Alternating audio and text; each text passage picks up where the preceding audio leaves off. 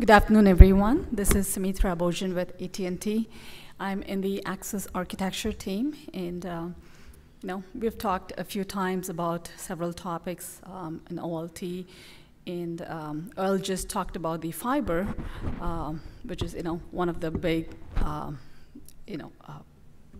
going from the central office to the customer. So I'm going to focus more on what do we do at the central office in order to provide service, right? Most people are probably familiar with a couple of the specifications AT&T has out there. One is the GPON OLT spec, which has been approved, and we have some products, as well as the XGS PON OLT. So kind of expanding upon what we already have, this is sort of, this is where I would like to hear more from the audience here. I know Tom has given me a lot of time, so I'm really hoping we can have more of a conversation type today, like a true workshop, rather than me just showing some slides.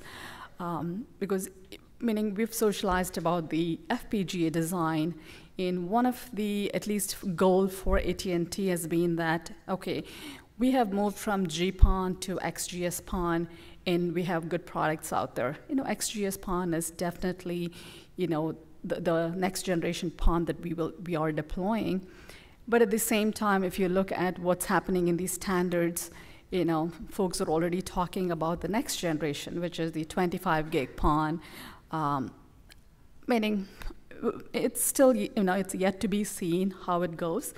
But I think 25 gig PON is more of, mobility.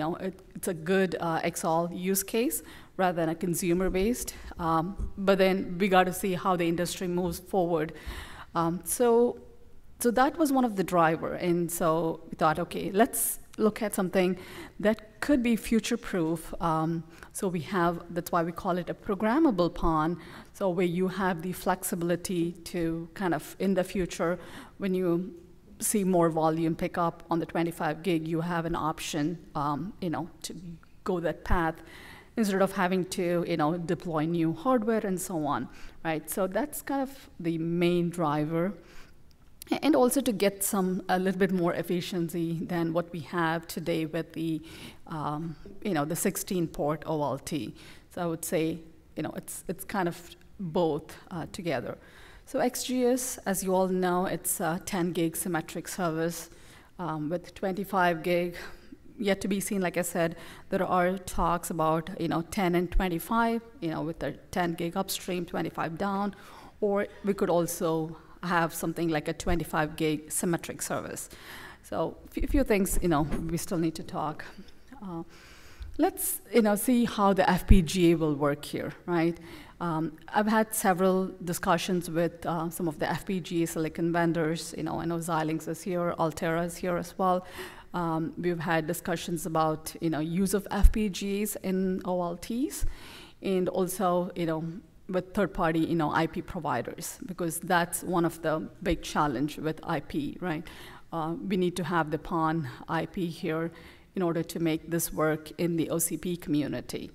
Some of the business models we have talked about is, it looks very similar to an ASIC, where you would have to kind of design an FPGA to kind of fit what you need to fit the requirements that would make it standard for any, to make it available for the OCP community and the ODMs who would want to build these type of white box. Like I said, it just gives the option to customize.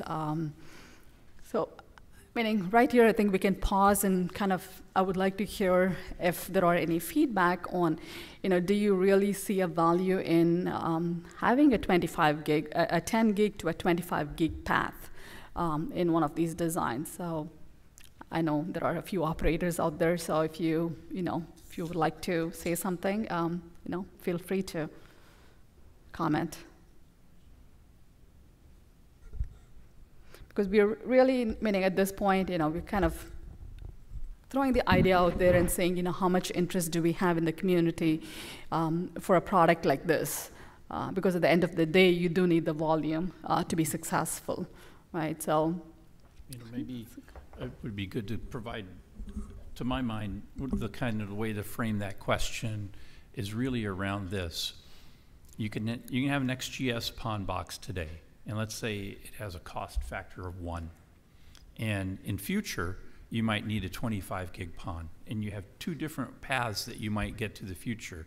You can say, in future, I'll buy a new 25G box, and it'll have a cost factor of 1.2, right? Or something. I'm making it up.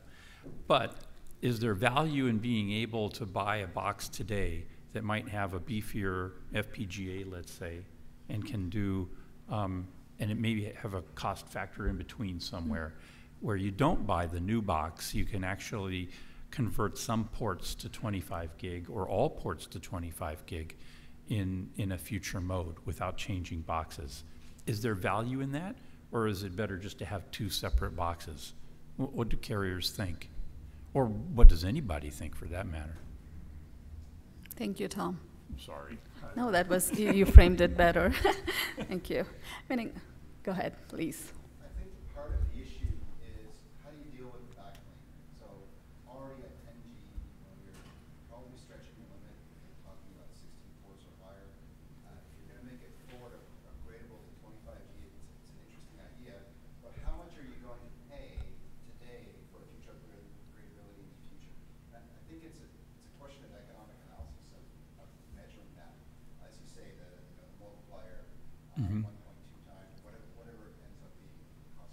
Right, and once again, I think you'll do a balancing act. The most natural thing to do probably would be to derate the number of active ports. So I get 16 ports at 10 gig, and I get 8 ports at 25 gig, or some kind of juggling like that, right? Right. Right. I mean, you're not going to get the same cost per port, but it would definitely be different. Anytime you can avoid going to the field, it's a win. Right. That's the big thing, right? Meaning you don't have to, go and replace everything, right? Though you may not get the same ports, but you're going to at least, extend the lifetime of the equipment. I think a really interesting concept would be the idea of not converting the whole shelf, but to have, say, half of them at 10, and then the other half, half the number of them at 25. Because you may have very few customers that are going to actually need that. Right. That is true, yeah. That's a good feedback. Thank you. And I think that also brings up another question of optics, right? How do you, if you're looking at the same box, you would have to at least, design it to future-proof for the 25 gig, and you kind of have to work at least with the MSA at this point, what goes in the OLT. So that's, that's another probably a discussion that we would need to have. I know, meaning I'm not a optics person, so I do know, I think in the 25 gig, they've been looking at like an SFP 28, I believe, which would work with like an SFP plus type of cage. So I'm not sure on the path for XFP, so that's probably something that we would need to evaluate and see what is, what is the best option here.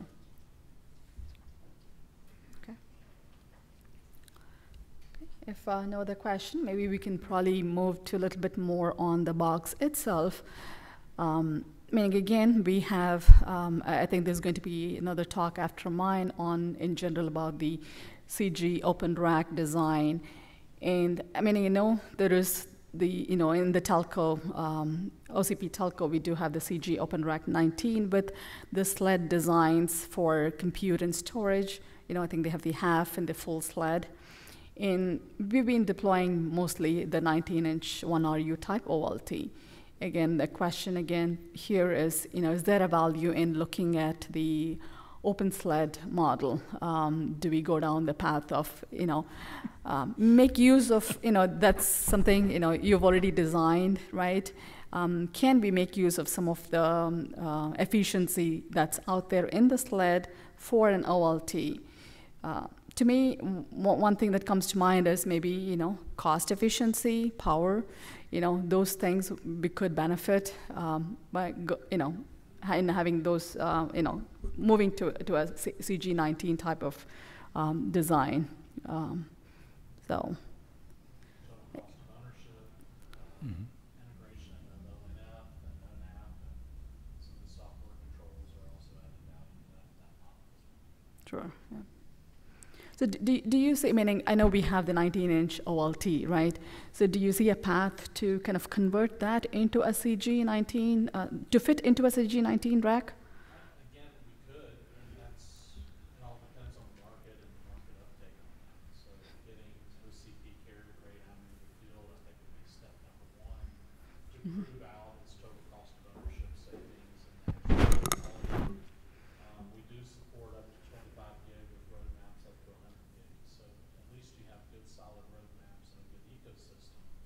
I think step one is to prove out that OCP CG in a real-life environment. Okay. So Jeff, wouldn't Thanks. it be beneficial if you could connect into the pre-wired optic connector? Could, yeah. Versus having its own ZIC or its own NUM. Is that what you're talking about? Yeah, so if you put it into, if you take an OLT device and you plug it in to the front, you want to have it blind made into the 4-port optical connector in the back of the CG rack. That's doable, yeah, because that whole front panel has its own spec. You can put in kind of interface in that front panel if you want. It could be direct SFP. So maybe that's the, you know, maybe that becomes the serviceable unit. It's not, you talked about, can I upgrade, you know, the ports or silicon. Like, maybe you just upgrade the whole box, but if you still maintain that blind made connector in the back that connects in with all the other equipment. So I mean, I'm just trying to understand. So is that more of the uplink that I would need to connect up to that, Probably right? Okay. Power So you would management still, and uplink probably. right, okay.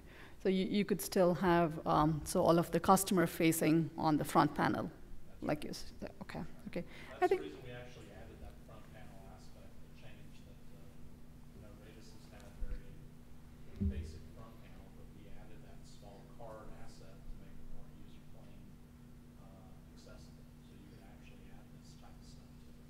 mhm. in our spec. So that can actually, you know, kind of give me more room on the front plate too, you know, to increase ports if needed. Okay, okay. Well, if you take that you know, appliance design, you take the power supplies out and just have a DC interface, the bus bar, and then you use your uplinks to the embedded 4-port connector in the back of CG Open Rack 19. In effect, you're modularizing the OLT box to the point where you're really not throwing much away. You're just pulling it out and plopping it in a new box with 25G ports on it. Mhm. And that seems like that would be a reasonable you know, upgrade option in the field. Mhm. And then you don't get into, you know, operator error, trying to rewire, you know, reconnect into your compute sleds. Or So- your uplink, whatever it is. One of the things I think about in this space is that if you have the standard, the left side of the picture here, the standard 19-inch 1RU, then your addressable market is bigger, right? That people who haven't bought into CG Rack 19 can make use of the box. So to me, there's this kind of balancing act, and we thought about taking sort of the interior design and saying that in a 19-inch wide 1RU box, inside I won't have one card, sort of one motherboard, but rather I'd have two modules, right? And in fact, they might line up well with an FPGA on each. And then the question then becomes, if I look at the sled design, would it be just that simple that I could take those two and stack them now instead of putting them side to side? And is that still adding, the question in my mind is, does it add sufficient expense to create the different physical form factor around those motherboards that it's fragmenting the market, or creating something that has very small numbers? It's really my biggest worry about. I see this sort of draw to go to the rack scale architecture, to pull the power supplies out, to have the blind connecting in the back. But how do you get that rolling, right? And maybe we could come back to this when you guys talk about the open rack this afternoon, but it's sort of for me, one of the biggest questions, and I don't have the answer. It was really kind of the thing that I was hoping a workshop discussion might come up. If lots of carriers said, well, we don't do that now, but we see value in rack scale architectures and we want to go there in the future, then you can strike out in that direction and try to do something. So what you're saying, Tom, is because you already invested in the 1964 Rambler, you want to just keep putting a new engine in it? I have a 1975 Honda. So. AT&T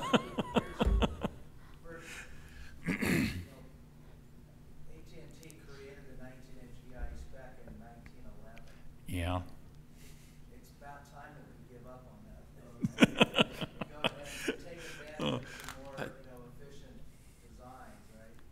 I mean, you're giving up as much as 17% power conversion efficiency without using,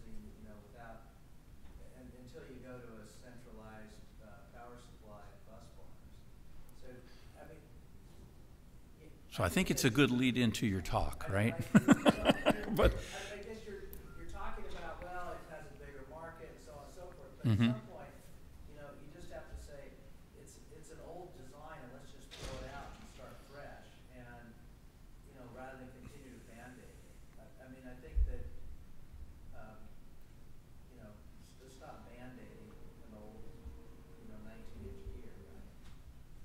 Well, so would it be similar to the change in the PC platforms, where people will be making both for a while, but eventually people who need cutting edge will all be in the new product. The people who are trying to relive a 64 Rambler will keep it running, but most people migrate as as things change. They look at and say, hey, boss, we need to, our new stuff needs to be the new product, the new platform, and then it moves to, hey, boss, we got to get rid of some of these 19-inch racks so we can put in the new architecture. I don't think people are going to wholesale. Our carrier customers will wholesale build new stuff, but a lot of the companies out there that have a data center that still choose to not do the cloud are going to have a harder time just scrapping stuff that all it does is hold. They're going to have a hard time doing anything different than what they did yesterday. Yeah. Oh. I was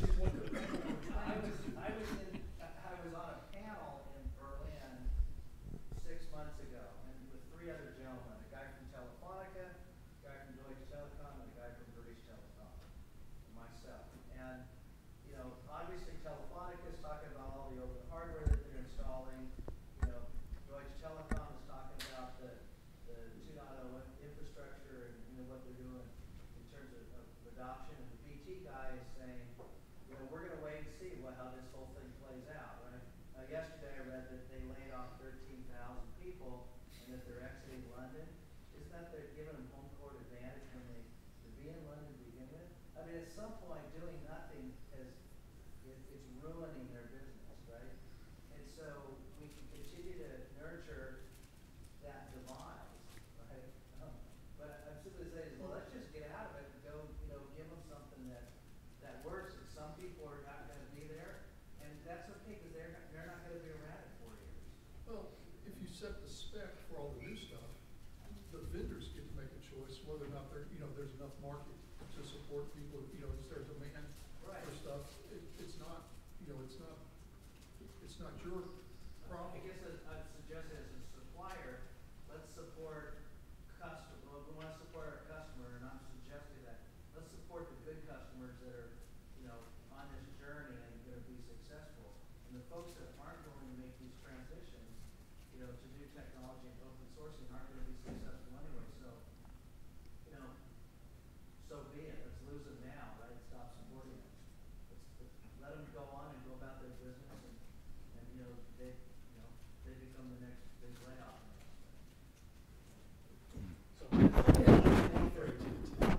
So, Well, look at all the work No, that AT&T is doing, right? We're doing a ton in open source, but we still continue to ship paper. But I mean, you've been on this mission, you've been For on this years. journey with all of us, right? Yep. Absolutely. But, you know, there's others that aren't. I'm just saying is that we have an opportunity at places like this to say, hey, let's, you know, rather than continue to support the old stuff, let's For AT&T, figure out what the for best. the people who are in this, I think absolutely new stuff. I think the vendors are gonna be challenged as to how much, you know, how quickly they move to new platforms. And I think you may see multiple. I don't think the supply, in all my conversations I have with suppliers, they can move faster than the carriers. 100%. That is a bet that I will take every I would day of too. the week, okay? I would too. So I'm not worried about them keeping up, okay? They will move. If you said, hey, this is a good idea, let's switch, you know, they'll say when, right? How soon, how big do you want? You know? So I haven't been in a CO lately, but how many of those channel banks are still there? How many of those, old buses are still there? They're still there, but they have RIP on them, right?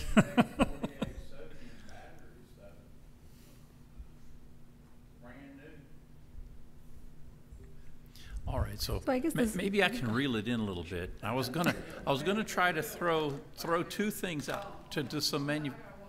Okay. It's still on the same topic. I wasn't going to change topics. I was. I'm gonna help you reel it in. Okay. So, I'm wondering, when now you're talking about having the server portions of the PON live together, Mm-hmm. before, and maybe I've missed something somewhere along the way, but we had the PON equipment having a different NEBS requirement because it was a single point of failure in the network. Mm-hmm. Compute equipment not having that same stringent requirement Mm-hmm. because it could fail over even to another CO perhaps. Right. Has something changed that I missed? No, not a bit. And when I looked at the documents, I don't know, 3 months ago, it didn't seem to be that case. So we're still in, so if I were to give you, if you had compute and PON equipment in the same rack, they would then fall into the PON level rather than data equipment level, the requirements document standpoint? I don't think so. I think that the compute has an assumption that it won't be the single point of failure, that it is not sort of the single tail from the customer's facility. Whereas on a PON device, there's not an easy way, not a cheap way anyway, to fail over the PON ODN from this PON box to that PON box. But as far as like temperature and safety, that's all going to be fairly similar. So when you mingle the two, Mm-hmm. what requirement does the compute equipment now have? Does it inherit the PON requirements? No, not so much. So the compute still has to be safe for CO. It has to have the basic environmental capabilities. But our assumption would be that there won't be a customer that's permanently physically attached to that computer. And if something, hardware or software, messes up on that one, the one right next to it can take over for it. Is that making sense? Okay. I don't think I'm asking it properly, but okay. So we're back on PON. Yeah, we're back on PON again. Hey, don't you know? So, yeah, I was going to reel it in and then toss something that way, maybe to Jeff and Jeff, since we got manufacturers here, and I'd like to get just sort of a finger in the wind on would it be, is there what would I call it? Is there manufacturing efficiency if we had a design that had, let's say, motherboard layouts that could be side by side or above and below to cater for, let's say, both models. And so I won't get beat up by Bill over here because I'm sticking with a 19-inch thing, but we can sell to carriers who haven't seen the light yet for rack scale architectures. Is that feasible? Is that like, you know, I'm sorry, but that's twice as much work. I might as well just make 2 complete boxes from scratch. So you actually fell in my trap because Not feeling the trap. because the open sled environment is really based on a single sled type platform that's reusable for different types of sheet metal systems that we would deliver. So the original design of the open sled came from our Axera system that is a 2U, 4U, 6U, 1U type of appliance that can also be modified, not by changing the board layouts, but where they're placed into the sleds and then the power requirements that goes into those sleds. So what I was going to try to say is that sure, all the internal components that could go into a OCP carrier grade sled can also fit into a standalone appliance. All the internal aspects would be the same, whether you're stacking it or side by side. And what we did with the open sled is the pinout configurations enable that flexibility of those internal components. That's what we do today. So in all the CPU, GPU, and storage type components in our OCP CG can be reused into other appliance modules, all using that same PCB form factor. Okay. How about the other Jeff? I'm not so familiar with CG19, what the requirements are there, but to your point, from any manufacturer, they'll look for the broadest audience that they can design their product to, which of course right now is just a standard 19-inch product. What I think this group could do is, if this group is really behind CG19 as the specification for all the reasons Bill pointed out, for products going forward is for new products such as this programmable OLT to specify that it needs to fit in the CG19 form factor, whatever that may be.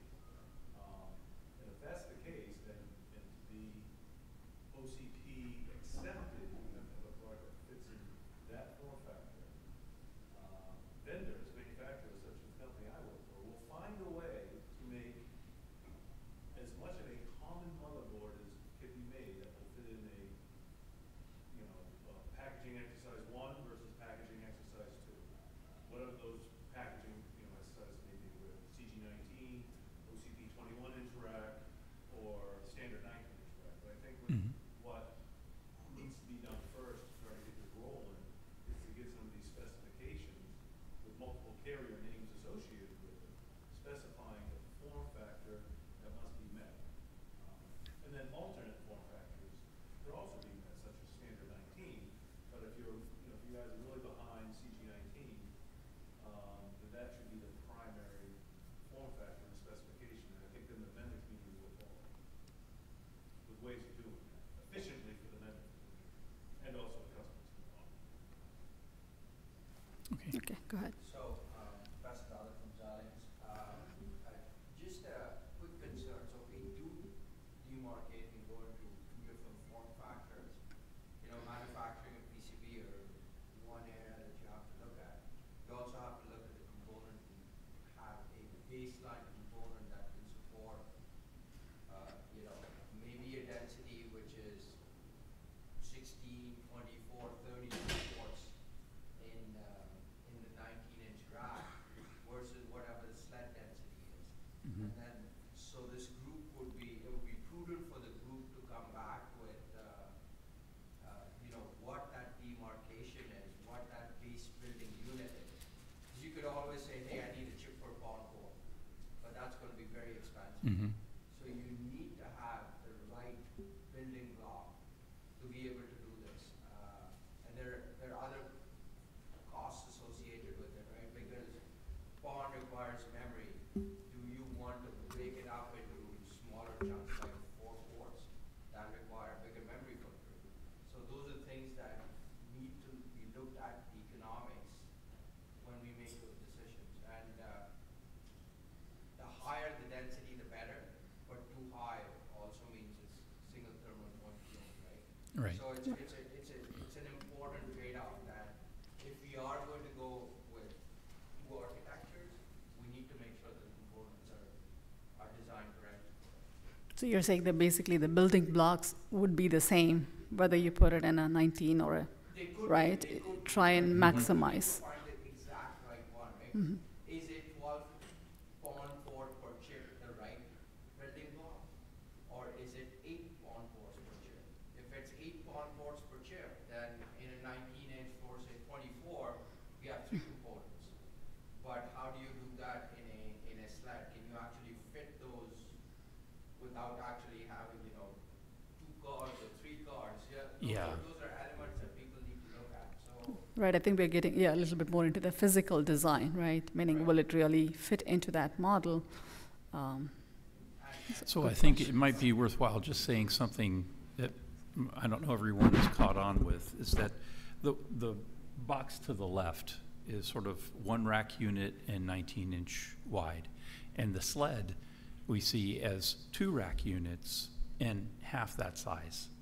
So the front faceplate has the same square inch area, right? And that's why I came up with this, off the wall thing that you might have 2 cards that are either side by side or top and bottom. And at least to me, it sounded like a fairly straightforward kind of thing.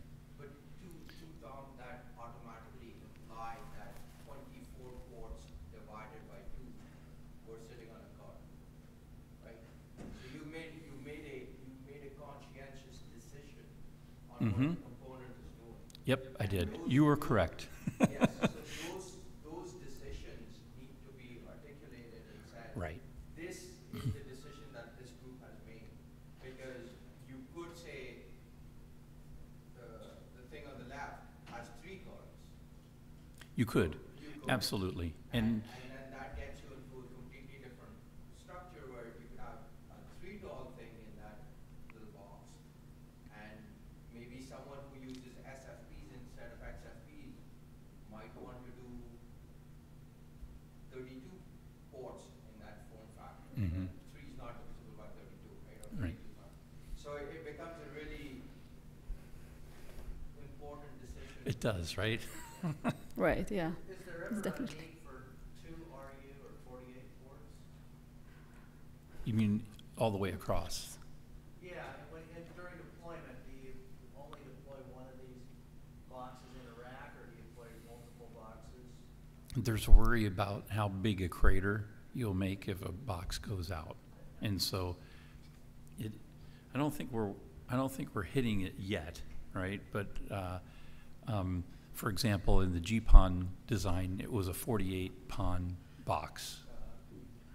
I don't think there was a lot of desire to double that and create a 2RU 96 port GPON box.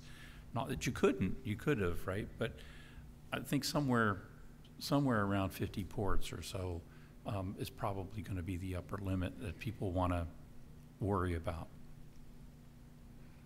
But if you look at maybe an XGS, do you think that would still be a good model, or do you think?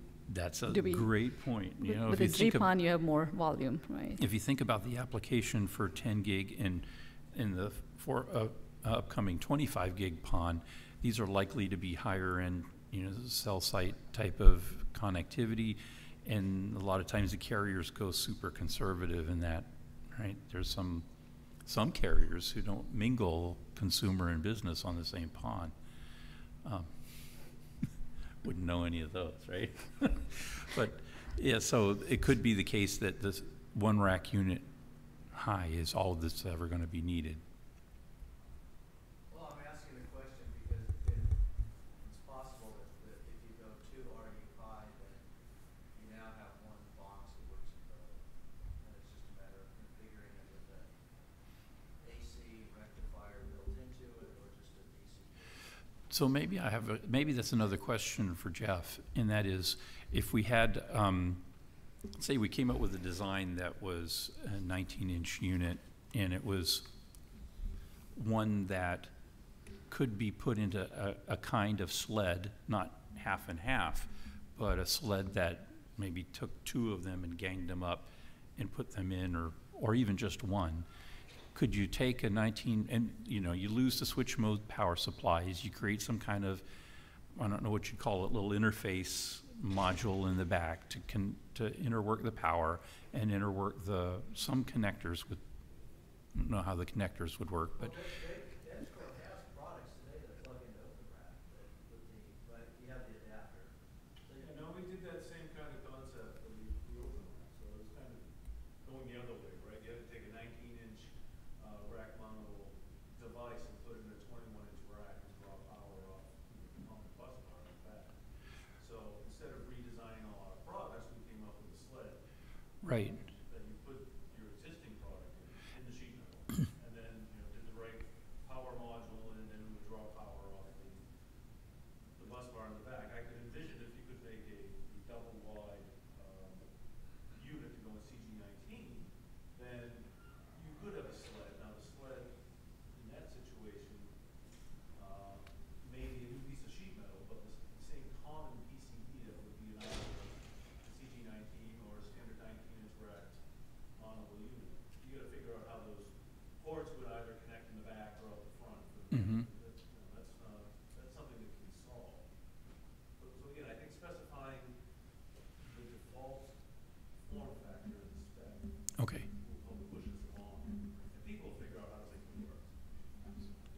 Yeah, I actually think there is a path to have a common mechanical enclosure that's just configurable with either the pass-through DC connector or the rectifier. But Okay. it'd probably be 2RU. You think it'd be 2RU?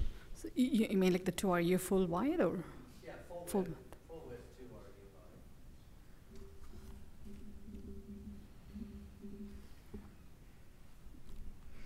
Okay. Good feedback. I think we can probably ready to move on. Let's see. Is the 1U part design, is that something that's critical? I don't think the one, I don't, What? is 1U critical? You mean the 19-inch? I Or think the- the height. Oh, the height? I don't mean, I think we should be open to 2U too. Yeah. I think I was more debating like 2UF would provide pretty much the same port, right, as a 1RU. When you do full wide, you get double the density, of course. But then you said greater version if you lost it, so that was just. Yep. There's a little concern that comes in there, but there's typically not density problems in most COs, right? I think that's one thing maybe we can go back and see, what is our optimal, port count as well. And if other operators have any input, feel free to reach out to me as well. Thanks. Okay. So like I said, we kind of, been partnering with several of them, and most notably recently with Xilinx and Fennec. We kind of touched upon, what is the optimal module, right? If you want to build like a building block of FPGAs, I think this is another conversation we should have. Whether 8 ports make sense, or do we move to 12 ports? Those are some of the decisions we will have to make, depending on the form factor now, the desired form factor. I think we kind of touched upon all of these. One other area, I know with GPON, Tom, you had the without the aggregation, right? Mm-hmm. And with the XGS OLT, we brought in the aggregation back into the box. So that's another topic, we could discuss on whether it's desirable to have some kind of a local aggregation inside the OLT. I think there are, several models you could do. There are thoughts about having a BNG function in the OLT. That's one use case. Or do we want to move this aggregation out of the OLT box and then make it more of a, like a top of rack, where you could also have, host a BNG and aggregation and keep this very simple, just do the PON MAC. Again, cost and, I think these type of things would probably matter more here. If you have local aggregation and especially BNG at the top of rack. Meaning we could also do a design that you could have a module, like an optional module. If operators desire, you can put that in. That's one way to do it, just like how we did the optional CPU. I don't know if there are any, pros and cons with this type of a design. Go ahead. Does aggregation play a larger role if you need to go from 10 gig to 25 gig? If we're talking about having the backplane maybe oversubscribed at 25 gig, then does that actually require us to put some kind of TF on the actual box itself? You're saying with the 25 gig? Right, Or? 25 gig. I think someone had brought up the point where if we move to 25 gig in the front panel, Mhm. the backplane or uplink, or maybe, there's no backplane, or at least in the uplink, are going to be oversubscribed, or we could run into a case where we're oversubscribed. In which case, the only way around that is through some kind of aggregation or TM. My question then is, if we're looking to go from 10 gig to 25 gig, in the same box we go 10 gig to 25 gig, does that require us to have aggregation at the 25 gig level, or maybe go Tom's idea where you cut basically the ports in half and say, if you want to go to 25 gig, then you only have these ports lit up. Mhm. Right. So you have your density, right, with the 25 gig, right? At the expense of being oversubscribed at the top right. Mm-hmm. Right. This is usually a topic that gets carriers really, when I've spoken to other carriers about it, they get animated about it's like tastes great, less filling. Some people really want the aggregation in the box. Other people really don't like the aggregation in the box. And it's amazing, right? So it'd be good to get, I think it's one of those things that I hate to think it's going to remain sort of bifurcated going forward, but it might. It's interesting. So does it, in that case, Tom, is aggregation occur in the building if it's not in the box? Yes. So the original AT&T GPON design was kind of like a transceiver shelf. Each PHY chip had its own uplink, and there was no aggregation in the box. If you lit up all of the PHYs, you had to light up all the uplinks, which is good and bad because there's no aggregation in the box that's cheap. Most top-of-rack boxes are like the cheapest switching on the planet. Let's just face it, right? On the other hand, if you put aggregation in the box, you've moved that chip from the top of the rack into the box now. But you get to then only use a smaller number of uplinks. So it went away. On the XGS PON design, those 600 gig links, you might only have one of them lit up, and it might not even be at 100 gig, right? So I mean, I think it is tastes great, less filling. If you're going to be putting things into a building, I think that the aggregation less design is actually cheaper overall as an architecture, and it allows the carrier to design sort of by build out the amount of oversubscription inherent in the whole system. On the other hand, there's a lot of carriers who say, I want like one box out in a street cabinet or one of those cabinets that Earl comes up with. And then you don't want to have, 4 or 6 backhaul links back to a central office when one would have done the job out, in an ag-in design. So if we do think of the problem that you just stated, can it not be done as a disaggregated two-box design or two-sled design where the sled is your aggregation entity and then right next to it is your PON entity. So if you do have that architecture, you just plug what is needed. It's just much more simpler to do. The only caveat then being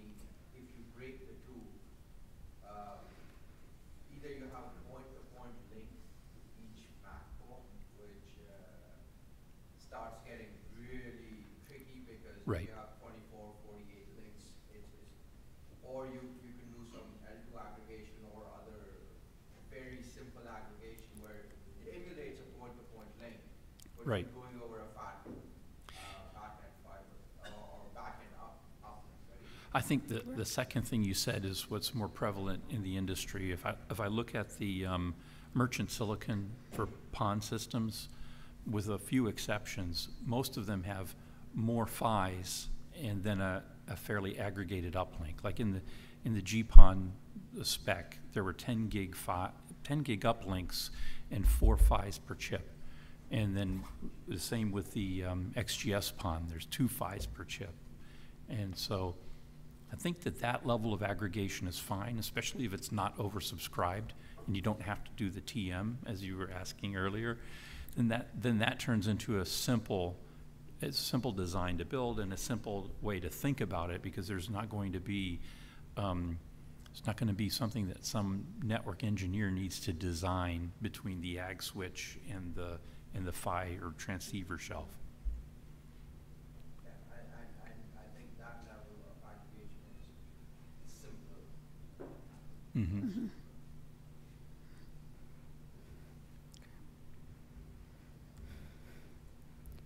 Okay, I think we kind of touched upon a little bit on the optics. That's again, I guess more discussions to be had in that area as well. But kind of, I think for the rest of the design, we'll pretty much follow what we already have done, with an optional CPU, as well as, support the BMC as well. So this is like a high-level block diagram, nothing set in stone. We'll still need to, we discussed about 8 ports, 12 ports. So those discussions will need to happen, and before we can kind of say, this is the, the building block, right? So each of that could be, you can view it as a building block with fixed number of ports. So that would be the ideal design. Right now, I'm just showing like an 8-port.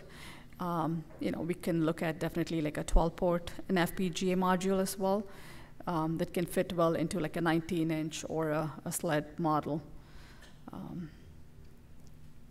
So these show like dedicated uplinks if you don't have the aggregation. If you do, then you can kind of oversubscribe there. So that's kind of where we are. I think probably in the next couple months, it would be really good to hear some feedback and move this design to where we really need it to go, in terms of, number of ports, as well as, the rack design as well. So I encourage ODMs, if you are, thinking about it, please, let me know. And it would be good to get an idea on the layout, the physical layout, as well as we talk about not just the board level information, right? I think it all kind of goes together, because one of the key things that I've noticed is you don't want to kind of build a spec and then end up having to build it and it costs me a lot, right? So kind of want to work it a little bit backward and say, how do I build an efficient design right from the beginning? So it is cost effective, power effective, and that way we can take it to the market quickly, and don't want to deal with things like later on and how do I make it more efficient. So that's kind of where we are. So I guess we'll have to look at cost, design, and the efficient model before we start building a box. So at least that's kind of the goal here. So just another question. PON requires memory on a board for reassembly. What are the thoughts that the room or people who deploy this product have in terms of longevity of the product? Because you see DRAM go through cycles very quickly. If we put DRAM on a board like this, do you go through pause every time a new DRAM chip comes up, or is there a requirement to abstract that away? That's a great question. There's what I wish the answer were and what I think the answer is, right? That should be the answer right there. I'm guessing we'd have to use parts that have availability over a longer term than PC type memory type parts, right? And so, yeah, that's how it is, right? I'd expect that once these boxes go into service, the good news is that at the access, every so often there's a need for an upgrade. So it isn't in place as long as some TDM gear has been. But even so, life cycle for one of these things is, oh gosh, what could it be? Could be 10 years at least. So. And we're adding 25 to it. Right, you want to extend the launch. Well, I don't think we're trying to elongate the longevity with 25. I think what we find is that there's a near-term need for higher bandwidth access for some, let's say for cell sites and for businesses that the PON to 2.5 gig doesn't address, and 10 gig is kind of still iffy. Right? If I think of a 5G small cell, I might think about bringing 10 gig to something like that. And I don't want to use PON as a point-to-point network. So I really need a little more in my PON system if I'm going to use that as a distribution to multiple small cells. Tom, how many down ports would there be at a installation? When you say down ports? How many PON ports would there be? Is it dozens or is it hundreds? Hundreds. I mean, it varies. There'll be some locations that have only a few, like dozens. There'll be other locations that'll have several hundred and everything in between.